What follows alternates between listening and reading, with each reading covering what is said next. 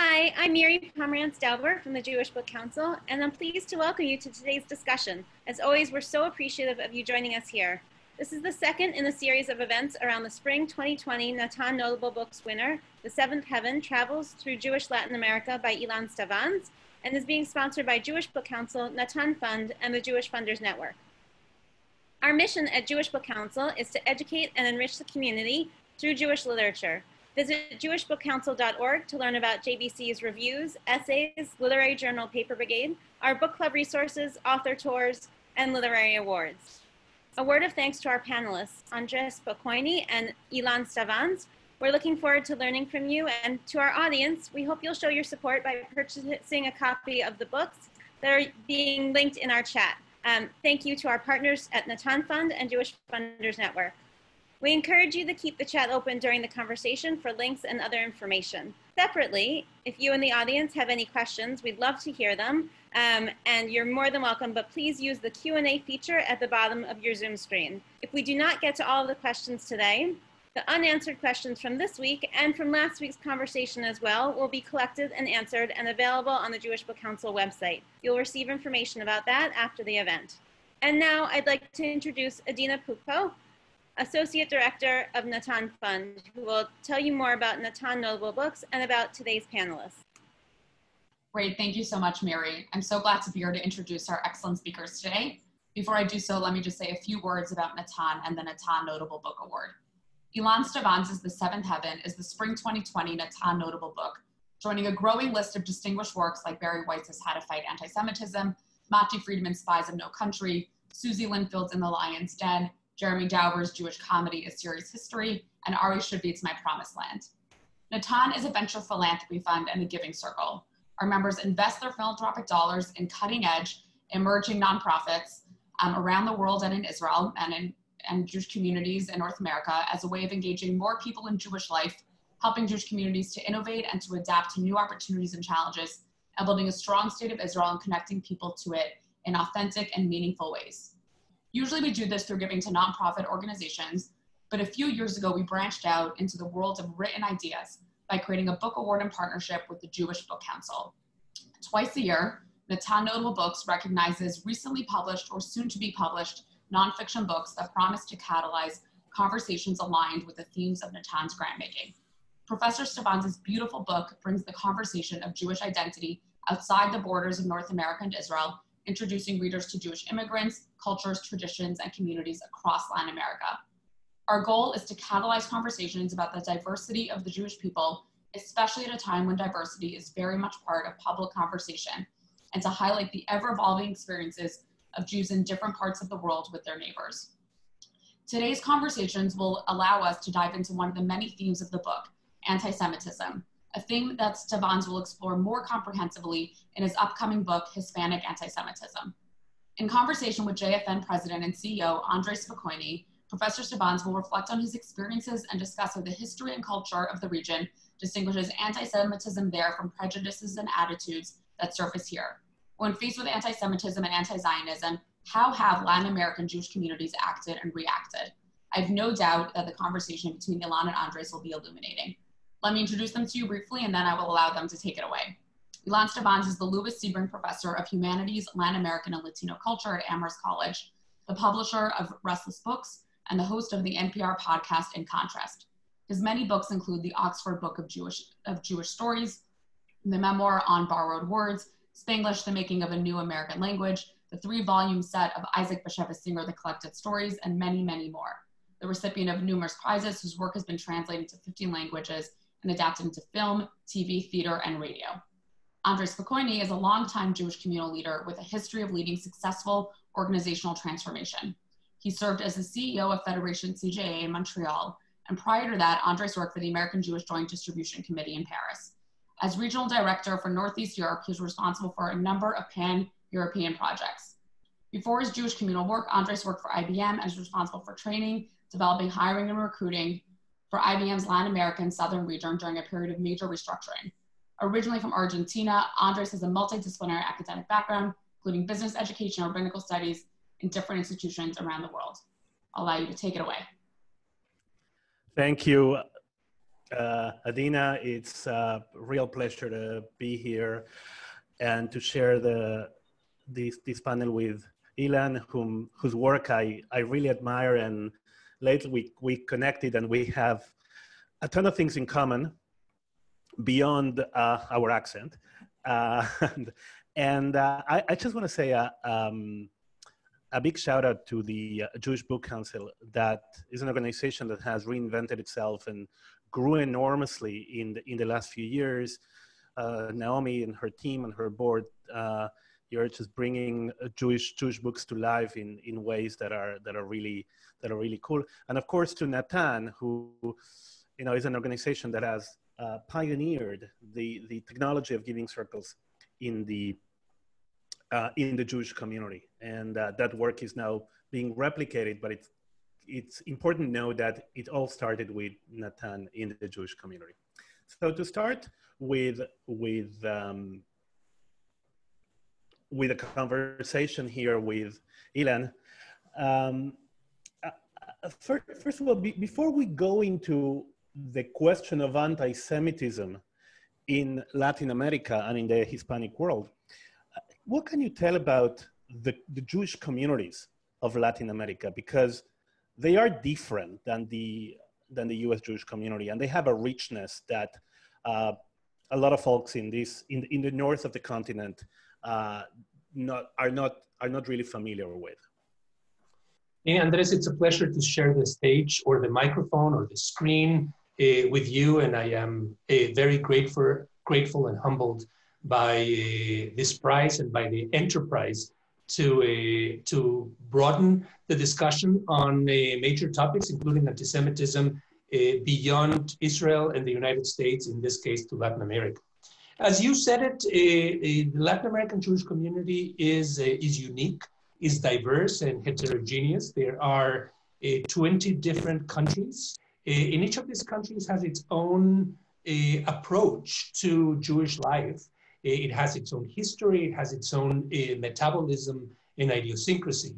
The fact that we call all of them together Latin America is both a way of summarizing the diversity of the experiences and also erasing those nuances. And I think it's important to put it in comparison, say, with Europe, or with the Arab world, or with Asia.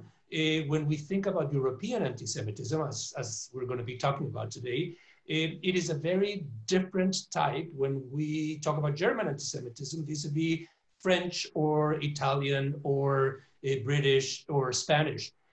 Latin America has a Jewish population of roughly 500,000 Jews. The numbers fluctuate, and it depends on the demographics that you are looking at. It could be a little higher and a little lower. Assimilation patterns are important also.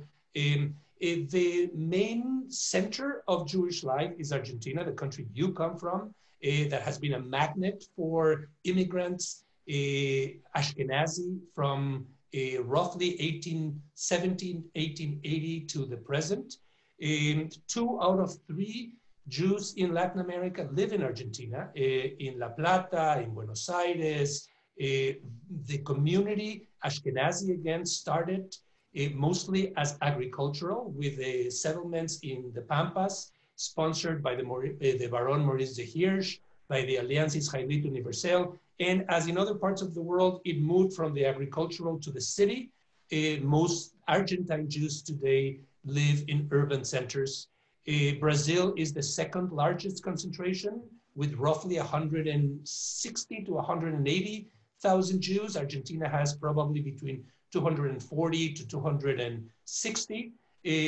Portuguese makes Brazil, the largest country of Latin America, makes Brazil both an island, because it's very different to the rest, and a power on its own. I think it's important to remember that the history of Brazil is very different with the Portuguese Empire than the history of the Spanish Empire in the Spanish-speaking parts of Latin America. And then in distant third comes Mexico, comes Colombia, comes Peru, Chile, depending on the country. the size of the population can be 40,000 Jews roughly in Mexico. It can be 20,000 Jews, etc. Many, and I finish with this, many Jews that live in Latin America trace their ancestry to 3 lines. The Ashkenazi is the largest in terms of numbers. Yiddish speakers who came from the Pale of Settlement, more or less at the same time that came to the United States, to Argentina, to Brazil, to Chile, to Mexico. And that arrival more or less ended in the 1930s with the Second World War. Prior to it, there were the Sephardic Jews or the Jews from Spain. And those Jews came with Spanish or with Ladino. Many of them came as crypto-Jews, secret Jews, marranos, anusim, depending on how one perceives them. And by the time the Yiddish-speaking Jews came at the end of the 19th century, many of them didn't know that there had been a prior chapter in Jewish history in Latin America, the one that had to do with the Spanish Inquisition and had to do with 1492 and the expulsion. There is a third line or path, and that is the Mizrahi Jews that have come with the Ottoman Empire from Syria, from Lebanon, from Egypt, from Turkey, from the Balkans, the former Yugoslavia, Greek Jews, that many of them, the Mizrahim spoke Ladino, spoke French, spoke Arabic, and the 3 Jewish communities coexist, interact with each other depending on the country. They are closer together. There are rivalries between these communities. When I was growing up in Mexico, I remember the elders saying that it was better to marry a shiksa than to marry a shachata, meaning somebody coming from the Mizrahi or the Sephardic side, foolish as it might sound today. But it is important to localize the history of Jews in Latin America and to not blanket it as all Latin American Jews are the same. They all belong to the same class. They are the same color skin. They speak the same language. It's a variety. It's a multiplicity. It's an extraordinary mosaic of opportunities and chances and diverse paths. And for that reason, I think it deserves to be studied and understood with nuance, with detail.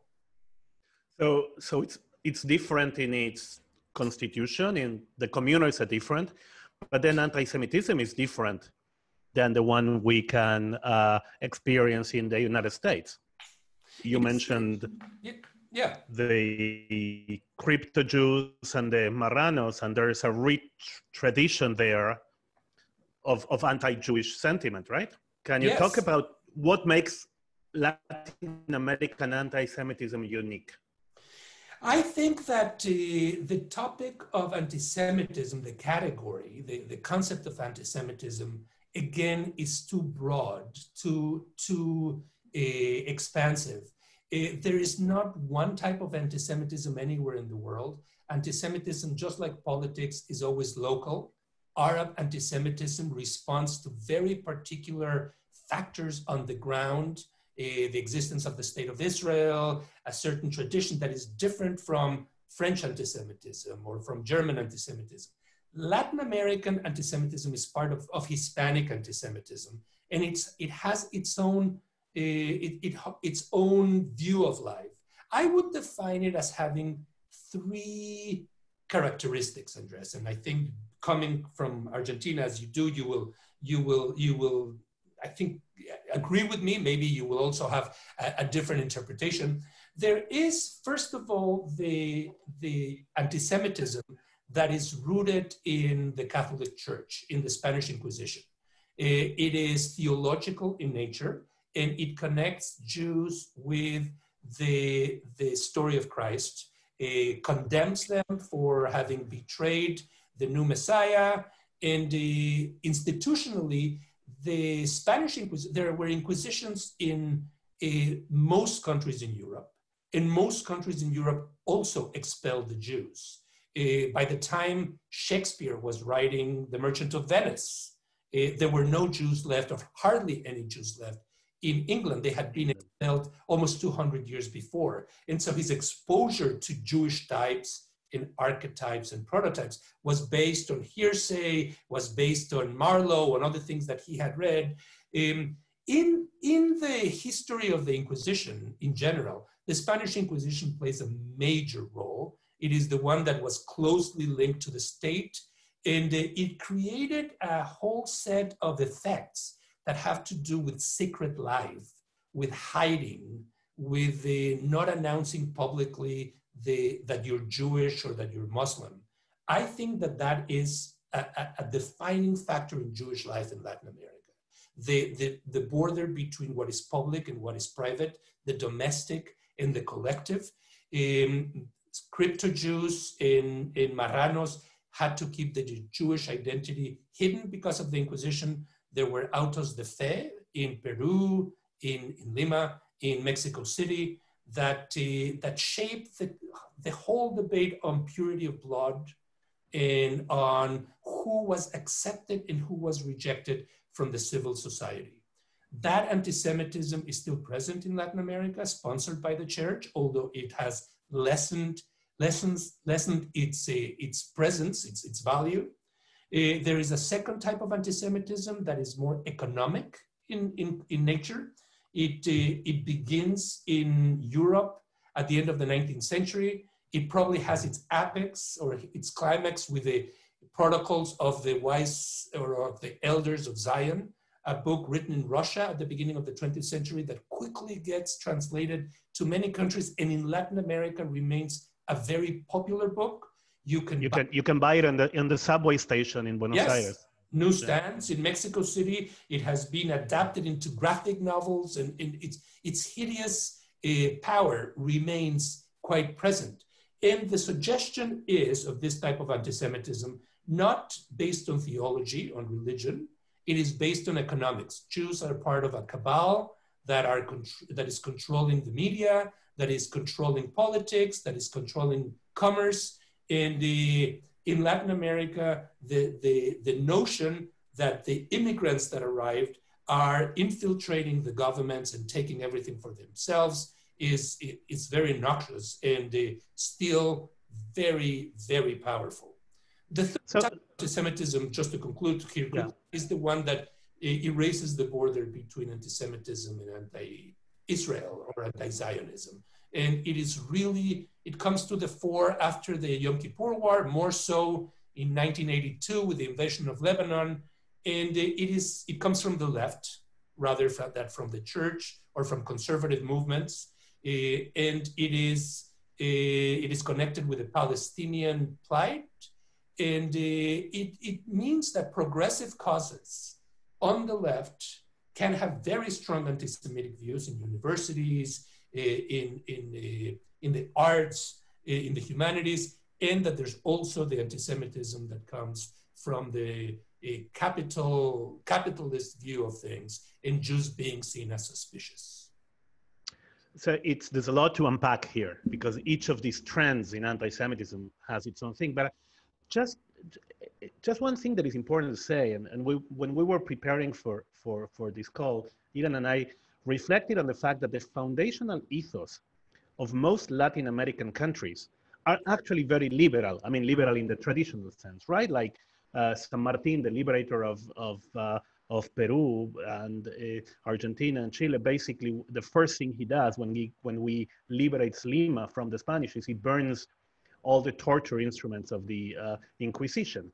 So there seems to be sort of these two things, sort of the foundational ethos that is very open, very liberal, people fleeing persecution and what have you, and then there is that other counter trend of sort of xenophobic feeling that could take different forms. Correct? Absolutely, and I think that is really explains the dialectic that exists in Latin America. I would add to that, Andres, the fact that Latin America doesn't have the myth of the American dream. There is less mobility for minorities than there is in the United States. In the United States, the journey of the Jewish immigrant is one from the periphery to the center. It's a success story. Jewish culture is American culture and vice versa. In Latin America, there has been an ascendance of the Jewish minority in terms of education, in terms of finances and culture. But in many countries, less so in Argentina and Brazil than in others, Jews remained a small minority, mostly to themselves. The interaction is on a daily basis, but culturally can be separated. There are sports centers, there are cultural places where Jews will keep on going. There are private schools. I think that's another important element. And I think that one should also, with this liberal view that Latin America has always had, and that many countries have made a separation between the state and the church, or the state and religion, there is also the fact that in the last 20 or 30 years, Latin America, while remaining Catholic, has really expanded its religious infrastructure.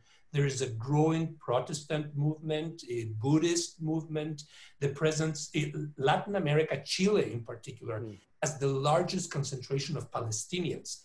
Yeah. Christians and Muslims outside of the Middle East, and Islam is a growing faith in the region. So whereas at the time of the Inquisition or in the 19th century, we could only think of the monolith of Christianity and Catholicism in particular as the one defining Latin America, today being Jewish is part of a larger menu of possibilities that I think is very important to keep in mind.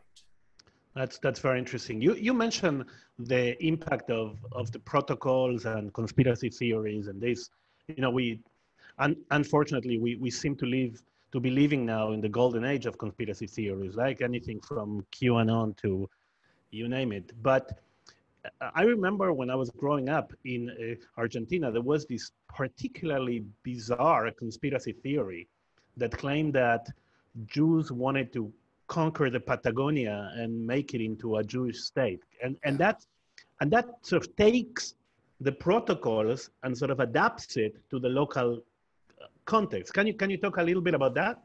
Yes, and I am very grateful that you're bringing it to the conversation, because I don't think American Jews in particular, know enough about the Plan Andina, as it is called.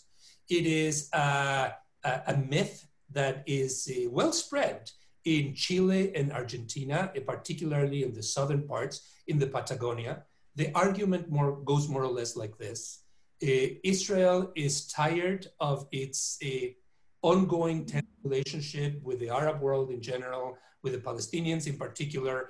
The choice of Palestine, the Middle East, which was one of three in the Zionist congresses that Herzl and others were orchestrated, was the wrong one. There were other two. One was Uganda and the other one was Argentina. And that maybe the Jewish state should be, the Israelis are thinking that maybe the Jewish state should be relocated to southern Chile, southern Argentina, in the Patagonia, and they are quietly buying land and real estate in order to relocate. It is a hideous plan. It's part of this paranoid mentality that the Jews are taking over. I was, for the book, traveling through Patagonia, and I have photographs and countless interviews of places where Israelis are not allowed in a restaurant. There are signs on the wall on what the Plan Andina is about. It is at the folklore level. It is at the level of rumors and innuendos. But we know very well, all of us, that anti-Semitism works at the level of rumors and innuendos. And this slowly infiltrates society from underneath until it reaches higher levels. And in certain mayors, certain political figures, occasionally will expound some of these ideas about the Plan Andina that I would not be surprised might acquire more presence, more echoes in decades to come. Right, and as it happens in the U.S., through social media, these fringe theories can become widespread very, very fast, and become sort of much more widespread. But just fast forward from the Plan Andina and the protocols to modern, contemporary progressive so-called progressive anti-Semitism. There's an ethos in Argentina of the guerrilla fighter, you know, Fidel Castro and Che Guevara, and I mean, in all of Latin America. Does that bring a little bit of quote-unquote sympathy for the Palestinian cause? Is it sort of a connection of this sort of Latin American freedom fighter with the Palestinians? It's very important to study the Palestinian-Israeli issue from the perspective of Latin America as well. And I, as a scholar, cannot be more forceful or persuasive, hopefully, in encouraging young researchers to look at this earnestly. Latin America became a safe haven for Jews, the way that I was explaining to you, these three immigrant groups. After 1948, it also became progressively a safe haven for Palestinians. And there are a number of places, I mentioned Chile, Argentina is another one, Uruguay, where the Palestinian population and the Jewish population coexist with one another. They are next to each other all the time. And the dialogue the two of them establish is sometimes tense. In the book, I interview a number of people who say that when there is a war in Israel, the dialogue ceases for a year, 2 years. Then slowly the younger generation tries to reestablish it. Many of the Palestinians that live in Latin America are Christians, not Muslims. So that also defines the approach. Many countries have had sympathy for the socialist communist model. Cuba, of course, was one of them. But in the question that you're asking me, I think the important one here is Venezuela. Hugo Chavez, the architect of the Bolivarian revolution in Venezuela, that unfortunately is still very present today. I say unfortunately because although it might have good goals, it has bankrupted the country and it has been very dangerous to the Jewish community, has used the Jews of Caracas as a scapegoat, as a target to criticize Israel. It has sent or sponsored hooligans that have entered various synagogues and desecrated them, destroyed the Aron Kodesh, they painted swastikas. I was there on a couple of occasions interviewing various members of the Jewish community immediately after some of these desecrations. Cemeteries have been desecrated as well. And that has been sponsored by a Chavista regime that sees Israel as an imperial colonialist power that is oppressing the Palestinians, and that Latin American countries need to present themselves as saviors, as proponents of endorsing the Palestinians, erasing every nuance, every complication, looking at things as if they were simply black and white. It is also important to mention that the presence of Israel in Latin America is in itself complex. There has been an astonishing amount of Latin American Jews that have made Aliyah, that lived in kibbutzim there are kibbutzim in Israel that are the Argentine kibbutz or the Brazilian kibbutz, soccer teams that are more connected with the Argentinian Jews that immigrated, the Brazilian. And the Argentinian Jews win at soccer. I just want to, it's important to stress that. Like, Mexicans don't have enough support for this. Like, that's really common. But, there have also been moments in the history of Latin America where dictators like Pinochet, Fidel Castro, Chavez, have been either close to the Jewish community or distant from the Jewish community. And that has had an impact on how dictatorships on both ideological sides, the left and the right, have behaved toward the Jews. Pinochet was actually very close to the Jewish community. Hugo Chavez, very far and very aggressive. Fidel Castro collaborated with the silently, not publicly, with various entities of the Israeli government and of the Israeli army and with the Mossad. I interviewed Israelis that live to this day in Havana and speak to that. So it's important to think that even when there is a leader that is a strong man and has the profile of a tyrant or a dictator, the relationship with the Jews in itself would be complicated. And that's another chapter of anti-Semitism in Latin America. But it's fascinating that in a way, some of the dictators in Latin America pre-announced something that we see today in some countries, which is that you can be strongly pro-Israel and fervently anti-Semitic. Like during my youth, I remember like the military government was very anti-Semitic, but it has very, very close relations with Israel. There was trade, they were voting in favor of Israel in the UN and what have you. And we're seeing that now with Viktor Orban in Hungary and Duterte in the Philippines. Sort of, you can be like, you can have this split personality between the two. That is what I am hoping that the seventh heaven will provoke or will encourage. And there is the sense that we need to go beyond easy categories, easy perceptions.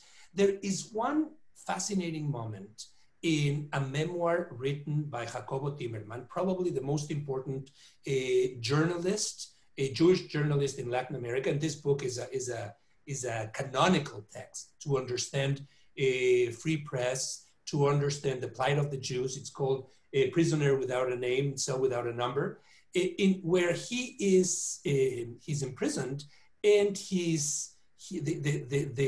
the police, the figures that are inside the prison talk to him about all his activities as a journalist, but then tell him that they believe that Hitler didn't complete the job, and that the job needs to be completed now in Argentina by capturing him and others and destroying parts of the Jewish community. It's fascinating to think that even Timerman himself will later on be allowed to leave the jail, move to Israel, and he will become himself very critical of Israel, write a book about Lebanon and have a complicated relationship. It's that duality of, do you support the Jewish community and antagonize Israel, or do you support Israel but antagonize the Jewish community, is something that permeates the life of Latin American Jews, often perceived as a kind of envoys of Israel in whatever political position they have toward Netanyahu or toward any other government. Just because they are Jews, they are going to be perceived as extremities of what Israel is doing in the region. And maybe all this comes to a climax with the biggest event that anti-Semitism in Latin America has produced, and that is in 1994, the terrorist attack against the AMIA, the Jewish Community Center in Buenos Aires. Iran sponsored it. At that time, Saul Menem, of Lebanese descent, was president of Argentina. To this day, people have not been brought to justice. It is a muddy case that has brought down many politicians. And it's a moment, I think, Andres, when we can say that Latin American Jews became part of the Middle East, became contemporaries of other communities, and no longer distant in this region that nobody knew anything about. Terrorists could take revenge against Israel by using the vulnerability of these small communities. Right, and it's like what was happening in Europe in the 70s and 80s with people transplanting the Middle East conflict into Europe, and we saw shootings in synagogues and what have you, moved into Latin America in a very forceful way. But you mentioned the AMIA bombing, and you know there are moments in history that sort of become sort of the critical events in the history of anti-Semitism. Like in the U.S., you can talk about, you know, General Grant's resolution number 11, you know, order general number 11, expelling the Jews, the Leo Frank case, you know, lately, unfortunately, the Pittsburgh shooting. Right. What are the foundational events in anti-Semitism in Latin America? You mentioned one, the AMIA bombing, but there were others that preceded them, right? Yeah. I would mention, because of the brevity of time that we have, I would mention four, Andres. The first one And I'm not counting the 1492, the expulsion. I'm talking about Latin America as we know it today. There are autos de fe that take place at the end of the 15th century that are very important. Luis de Carvajal, the younger, is burned at the stake. But I'm talking about modern Latin America. Yeah. And I think the first one is the so-called Semana Trágica, or Tragic Week, in 1919, the only pogrom-like event we have had in the entire continent, where because of a series of anarchist and communist strikes and marches, the Argentinian army was sent in, and a large number of Jews and Jewish businesses were targeted. They were seen as immigrants. They were seen as communist and anarchist sponsored. It is a tragic moment. It is called the Tragic Week. And I think it defined the way Jewish immigration was going to be seen forever. A very important intellectual at the time, Alberto Gerchunov, the author of the Jewish Gauchos, was in love with Argentina. He thought Argentina was el país de advenimiento, the next promised land. And after the Semana Trágica, he realized that Argentina was not going to be that promised land, and he became a Zionist in a much more forceful way. The second one that I would include is the 1939 boat, the St. Louis, the German boat ship that docked in Havana Harbor with 900 plus Jews from escaping Europe. And because of corruption and because of political stalemates, neither the Cubans nor the Americans opened the doors to them. Many of the Canadians either, and eventually many of them were sent back and died in concentration camps. It was a watershed moment of what Latin America could or didn't do for the refugees, the people escaping Europe at that time. In 1960-61, the Eichmann capture by the Mossad in Buenos Aires, it is seen as a moment of triumph for the young Jewish state and for Jews after the Holocaust, and it certainly is. But in Latin America, it has very deep and long-lasting effects. Many Argentines and many Argentine Jews saw this as an infringement on sovereignty by the Israelis, and anti-Semitism really deteriorated after the Eichmann case. I think that we think of Eichmann in Jerusalem, we think of Eichmann in Germany, we should think of Eichmann in Buenos Aires, and in the effect. Just to tell you very quickly, there was, such was the anti-Semitism that resulted from the kidnapping of Eichmann, that the Jewish community silently, also with Israeli support, organized itself in a kind of paramilitary army that sought to defend the property and the interest of the Jewish community. That approach was also replicated in other countries like Uruguay, like Brazil, like Mexico. I was a member of Bitajon, a group that was designed to help in terms of physical help, the Jewish life, because we knew the police would not help us, the government would not help us. And then the last one, Andrés, is the AMIA, that terrorist attack that killed almost 90 people, 85 people, and left many, many injured. And it was a devastating moment for Jewish memory because YIVO and other important archives were in that building, and all that was destroyed, or most of it. I remember going there and sifting through the rubble to try to find some of the Evo books, and thanks God, 40,000 documents of Evo were actually rescued from the rubble. But the AMIA bombing was also particularly painful because it actually changed the game in terms of Israel and the Arab terrorism, because there had been a bombing of the Israeli embassy before. 2 years before, yeah. But somehow the bombing of the embassy was considered, and it's terrible to say this way, but it was considered within the rules of the game. Like Israel attacks Hezbollah, Hezbollah attacks an Israeli target. But the AMIA was kind of the first time in Latin America that Hezbollah, who's suspected to be quite clear that is the culprit, decided to target the Jewish community in retribution for something that Israel supposedly did, and that I think is goes to the shock that you're mentioning. I think the effect of that is as I mentioned, long-standing, Andres. Many Jewish communities, many temples, many sports and cultural centers in Latin America realized that they needed to act from that moment on. Today, if you're a foreigner, many of the people who are listening to us and who have tried to go to say Minyan or to service in Santiago or in Bogota will know that it's no longer, those places are no longer open. There's heavy security. You have to send a petition weeks in advance.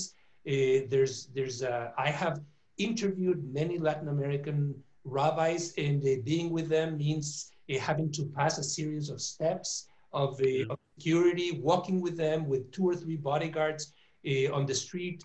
It's a sad story because I grew up in Mexico with the doors of shul opened to anybody. Same with me. We would never imagine having an armed guard at a shul. Anybody could walk in, and the guard was a doorman who was sort of a friend, and you just greeted him and walked in. And for that reason, to me, Andres, when I see something like Pittsburgh, somebody entering, I see it as a Latin American Jew living in the United States. I see the vulnerability that we have experienced. I see the debate of needing to defend ourselves in a way that sometimes there's no other option. I know that this is a very controversial issue. American Jews, we see ourselves, and I play here with 2 voices, the voice of being a Latin American, the voice of being an American. We want to be part of a free, pluralistic, democratic, open, liberal society. We might be coming to a time in this, particularly under this president, where such things are vanishing very quickly, evaporating like into thin air. And the very concept that exists in the United States of a free entrance to a shul, of a free debate and dialogue with others, might become part of the past. And I say this with a heavy heart as a citizen from Latin America that has seen it firsthand. And it's a form of protection. It's a form of survival. We have a lot of questions from the audience, and I have a lot of questions myself, but I want to give voice to some of the questions from the audience here, and I apologize in advance that there are really a lot, so I won't be able to get through all of them, but you're welcome to send them to us by email, and we'll do the best we can to answer them. There's an interesting question here about the influence of German emigres after World War II, many of them with a Nazi past. Do you think that has impacted the landscape of anti-Semitism in Latin America? Yes, I think I'm very grateful for the question.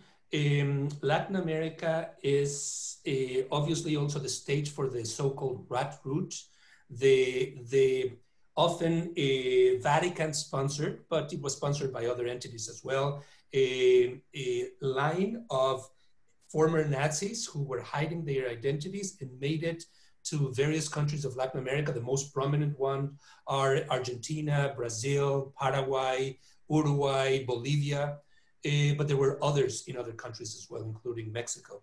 It is important to see this rat route, and the major names are Joseph Mengele, and also the Eichmann, but there were many others, and the support that they received was in considerable part coming from immigrants to those countries that had arrived concurrent with Yiddish-speaking Jews at the end of the 19th century, early 20th century. Many of them had also started agriculturally in rural areas and slowly moved to the cities.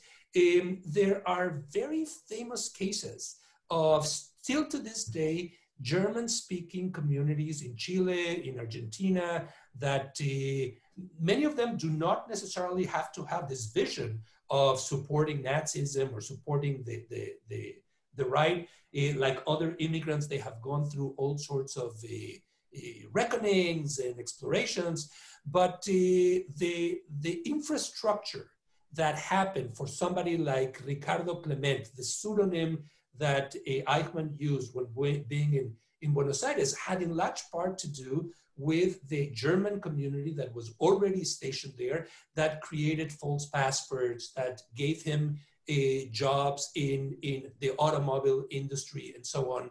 It would be a mistake to, again, blanket all German immigrants as having a particular vision. Because I remember that there is a strong anti-Nazi German community, Absolutely. especially Exactly. in Mexico and in Buenos Aires, people that escaped Germany in the 30s because of Nazism. And actually, there are very distinct German organizations Absolutely. in Latin America of the pre-Nazis and post-Nazi. And the post-Nazis. And I think it's a very important element, because Latin America has been, we consider it always, again, monolithic, but it has been a safe haven for many immigrants. Peru has had many Japanese immigrants, you know, to the point that one of them became eventually Fujimori, the president of the country.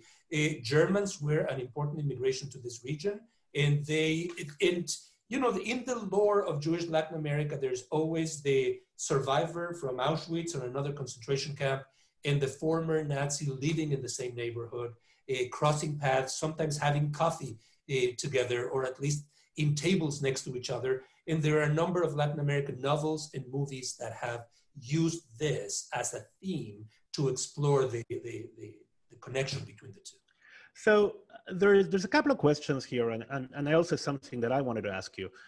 You know, people that engaged with work in Latin America around, you know, work of memory and what have you, they say they haven't experienced anti-Semitism, and actually, most Latin American Jews, they don't think that they experience anti-Semitism as a hindrance to the daily life. They're successful, they're integrated. You know, in most Latin American countries, you had Jewish ministers and people in government. So is it, at the same time, there's a higher level of prejudice, I would say.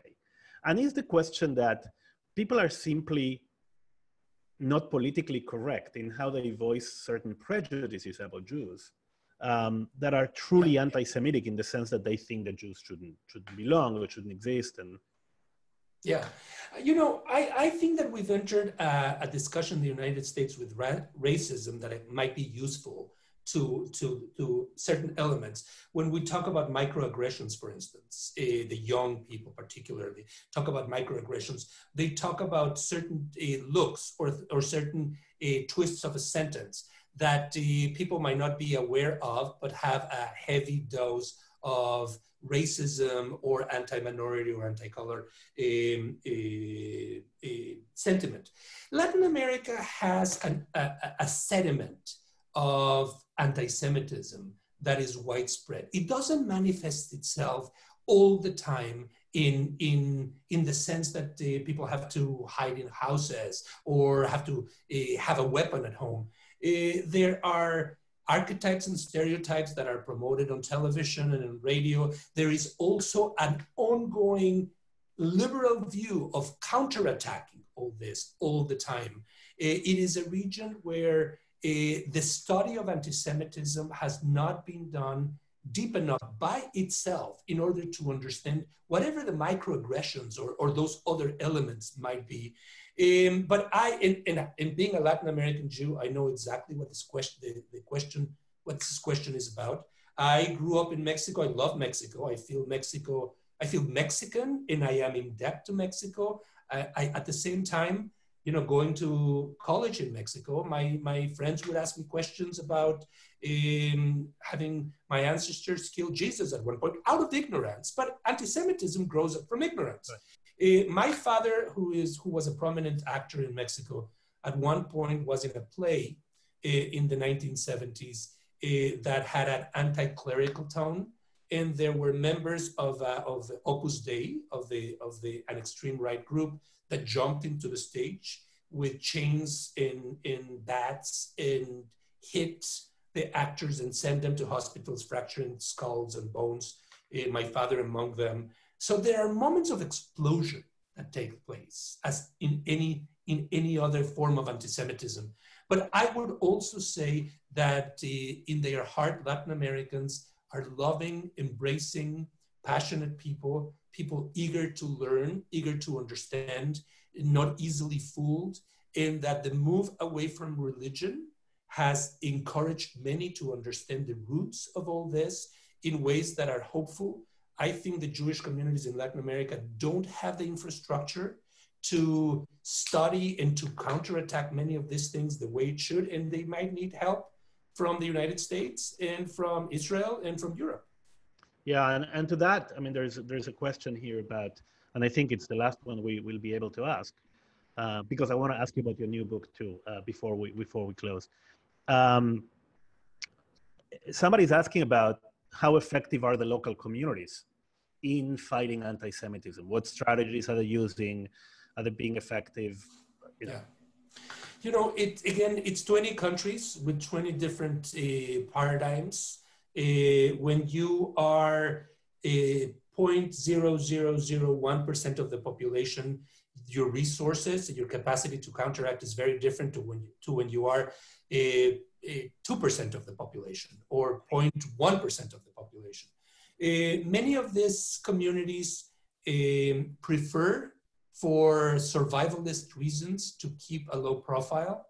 When there is an act of anti-Semitism, they would rather handle it in ways that don't bring forth more public debate.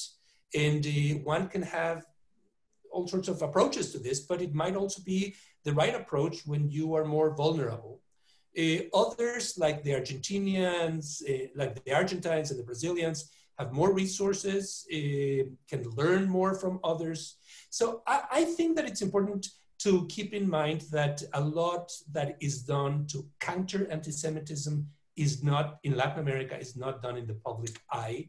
It is done through education, through museums, and with the talking to the ministries of education and culture to see if the Diary of Anne Frank, a book by Elie Wiesel, a Schindler's List, can be watched by people. The majority of people of Latin America have no sense of the Holocaust the way Americans have a sense of the Holocaust. And here we complain that the young generation has less and less. I'm very worried about the disinterest in anti-Semitism in the young American generation. So it's done kind of in the quiet side of this. So to close, can you tell us a few words about your new book? And first of all, whoever hasn't read Seventh Heaven, it's a beautiful book. It's both personal and conceptual, and it's a work of love. So I really suggest everybody to read it. But tell us a little bit about the new book, who focuses specifically on anti-Semitism. Yeah, it's also, I thank you for this question. Thank you for all the wonderful questions. It's a pleasure and an honor to be in this conversation with you. It is a book where I want to focus now on this topic of anti-Semitism. It's going to be short. I'm almost finished with it. It highlights both the outside forces that have come in Latin America and the inside forces, and it encourages people to look at Hispanic anti-Semitism with its unique on-the-ground characteristics that distinguish it from others. It will, as is often in my work, mix the anecdotal elements of interviews and conversations with the historical and the sociological. And I am hoping that it will, now that the Latino community is growing and having more political, economic power, I'm hoping that because it is in English, it will invite a larger approach to understanding what anti-Semitism in Latin America is and how we should consider it seriously. which is a huge topic that we haven't touched on, but it's really, we should, which is how the dynamics of Latin America affect the Latino population in the US that comes into the US with all that baggage, positive and negative, about Jews and Israel and the like. But unfortunately, we don't have time to do that now. It's going to be for the next one. And I'm going to give the floor back to Miri to close the session and send us off with, again, big thanks to Ilan, to Natan, and to the Jewish Book Council for their amazing work. And Andrés, thank you so much to you for your time and energy in having this conversation. To Ilan, both of you, for your time, your expertise, and for sharing your personal experiences. The conversation was fascinating, and we can tell from the question list that our audience was really interested as well. As I mentioned earlier, the questions that we didn't get to today will be answered along with those from last week's. You'll receive more information about where to find those. And we hope you'll join us for our final conversation with Dr. Sta later this fall, as he talks about Jewish Latin American food and culture alongside Jewish Food Society and Mexican chef, TV personality, cookbook author. You can find the link to that in our chat today and on the Facebook page. Thank you all for sharing in this important conversation. Thank you. Thank you very much. Shabbat shalom, everybody. Bye-bye. Shabbat shalom.